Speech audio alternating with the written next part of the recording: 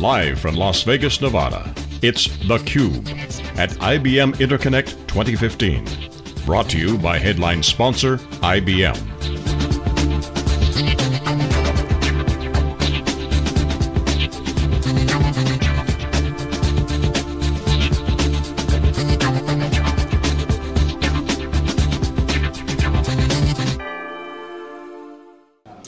Hey, Ariana Grado here, and I'm at IBM Interconnect in Las Vegas, Nevada, and you're watching CUBE on the ground. I'm here with Warren Whitlock, social media expert. Can you tell me a little bit about how you became a VIP influencer and your experience with social media? Well, I did it the right way for social. I waited till somebody asked me. And I think that's the key to what social media has changed the way that we do business. It's not about blasting out a message, it's about being available when somebody wants to say something. My friend Chris Brogan says, you always want to be ready to sell something, but you never want anybody to think you're selling them something. Mm-hmm. And so that's what I did. And in the case of being an expert or an influencer, I like that better than expert. Expert sounds like I'm bragging. But being part of the influencer team was they reached out to me because they knew not only did I have an audience, but I communicate with them. Mm-hmm. And they asked me and I said, sure, I'd like to help. Awesome. So how did you become an influencer? What's your background and experience with social media? I've loved people most of my life. There have been some times when I didn't love especially certain people, but yeah, it's my life philosophy is that if you get somebody what they want, you'll get everything that you need. Which is basically the golden rule, and it's in every sort of religion and philosophy that helping others is better than helping yourself. Awesome. So what are some ways that you're interacting with the audience here in the crowd and engaging with this community online? Well, this community is pretty much using a hashtag, lots of hashtags, and IBMers love hashtags. And so talking about that, answering people, I have listening on social media when I find out where the people are talking about it, and I interact with them. Of course, my job here is not to talk to them so much as to spread it out to my audience, and some of my people care about what's going on here, and I talk to them and I answer their questions. And what I've found is any topic that I get passionate about, I care about, or that I'm working with, that, and what I told the IBMers this week was, my new line is, you can buy my time, you can't buy my opinion. Mm-hmm. And that's how an influencer works, I feel should work, is to go out and be passionate about something, and if somebody wants to influence you by treating you well and paying you money and everything, that's nice, but you can't let that change what you're going to say. So I'm still me, I'm still doing what I would be doing if IBM wasn't here. The difference is that IBM has the access where they can talk to me and tell me what's going on with them. There's no way I'd know about IBM Verse if I hadn't come to this show. And when I found out about it, I go, well, that's pretty cool stuff. I don't mind sharing that with people. Yeah. And they're smart. They're not saying, well, you need to send these, we've scripted these tweets, please send them. Mm-hmm. That just doesn't work. It's not media, it's social. Awesome. So you're a big Twitter user. What do you think the benefit of Twitter is versus some other platforms, and how do you use Twitter to reach a different audience? Nothing beats Twitter for real time. You can actually see what's going on in the world if a major news event happens or anything, especially the celebrities and TV and who won the football game and those kind of things. And that other little thing they have every 4 years in Washington, something to do with leadership or something that I try not to pay attention to, but I do find my election results from looking at Twitter. Everything is in there. It's real time, it's news, it's unfiltered, so that's good and bad. It's good in that it's unfiltered. You don't have anybody putting a spin on it, or they're putting a micro spin because it's only 140 characters. And so, if they say, a curse word Obama, then you know what side they're on. If they say yay for Obama, then you know they're on the other side. Right.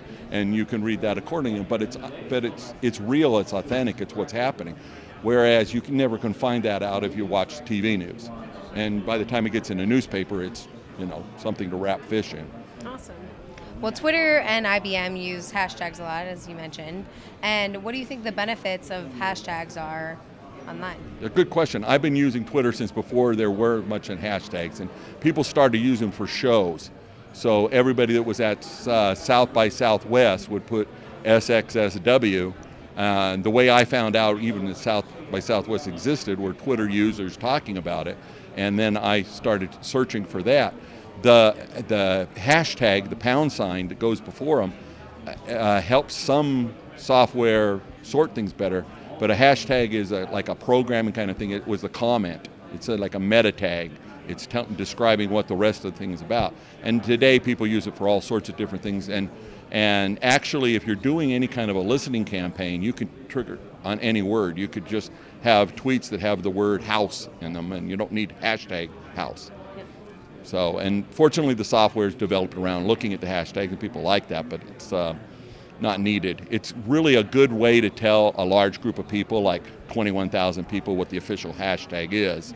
Mm-hmm. But otherwise, I'd have to be listening for Interconnect, IBM Space Interconnect, Inter Space Connect, Inter with an E Connect, and you'd be looking for all those phrases and searching for them. But by people standardizing a hashtag, it helps. So it's really good for events. The rest of everything, Twitter themselves in trending topics, usually over half of them aren't hashtags. They're just phrases that people are using. Yeah. Awesome. So what are some trends you're seeing in 2015 on social media? I think we're getting away from worrying about what medium we're on, what platform. Is Google Plus going to beat Facebook, which is silly from the beginning. They're two different things. Google Plus has a lot of great technology in it, but it wasn't, I don't think they ever really intended for it to be a Facebook replacement. Not that they'd mind if that happened. And there's no, this is the best thing to do, or every business must be on YouTube, or anything like that. What we're really trying to do is connect with people. And so if I want to connect with you, I find out where you are, and I, talk to you. I'm not going to refuse to talk to you because you're not on Twitter and you're on Facebook.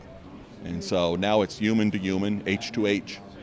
As the best-selling author Brian Kramer says, H to H. Good book, I recommend it. Yeah, read it. Yes.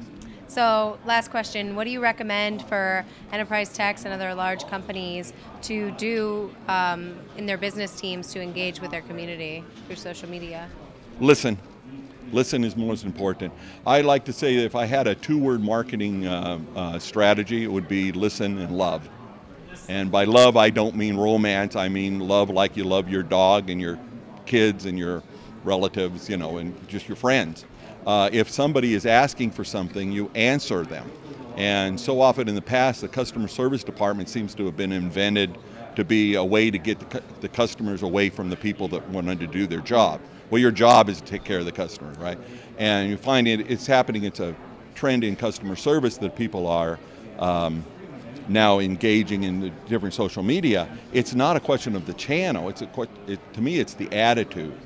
So if you ask me for something, we're friends, I'm going to do the best I can for you. It may not be my department, I may not know how to fix it, but I'm going to care enough about you to see that you get an answer. And when we start treating everybody like that, the world's a better place. Yeah. So that's actually an interesting topic, this whole listening to your audience, because I find that Twitter, it's a lot of, some people say noise on Twitter, and it's hard to really interact with your followers and your community through Twitter. Do you have any tips or how that you can do, that it makes it easier to engage with your followers and your community? Yeah, first of all, you're not doing anything wrong if you think Twitter's a lot of noise. It is. It's the same thing as like right now there's conversations, we're in a big room, there's a lot of conversations going on. Most people don't care about what we're talking about, or at least at the moment. They may like this subject and just not know what we're talking about. We don't care, there's another interview behind us, what they're doing, we're not listening to that. And it's just noise.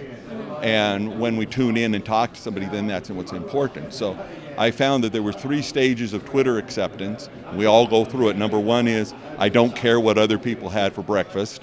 Number 2 is how do I monetize this? And number 3 is, how did I live without this? And you actually start talking to people. And if you're not talking to people, if you're not having a conversation, you might as well not bother. If you want to put ads out, you can buy ads. Twitter sells ads, Facebook sells ads. go ahead and advertise. We're not beyond using mass media to advertise. But in mass media, and even what we're doing here, it's all push. We create something hoping that those people out there will listen to it. And more what social media does and what everything in the future is going to do is be able to have a two-way conversation. So when you start listening as much as you broadcast, or more, what would mom say? 2 ears and 1 mouth. Use them in that ratio. And, awesome. and that's it. Just listen and love. Simple as that. Well, great tips. Thank you, Warren, for being here. I'm Ariana Grotto, and you're watching theCUBE.